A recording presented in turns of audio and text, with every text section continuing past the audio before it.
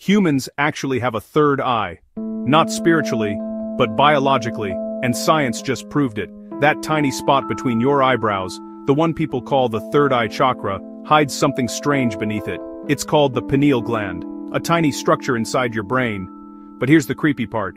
Under a microscope it looks very similar to an actual eye. Yes, an eye. Ancient civilizations believed this place could see beyond reality. Egyptians even drew it as the Eye of Horus. But what does modern science say?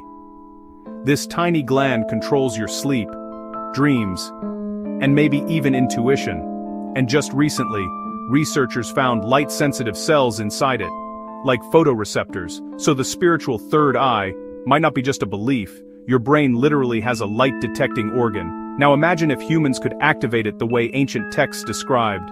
Sharper instincts, stronger memory, better sense of direction. Science hasn't proven all of it yet, but one thing is clear. Your third eye is real. So, what do you think it can really do? Comment yes or no if you want part 2.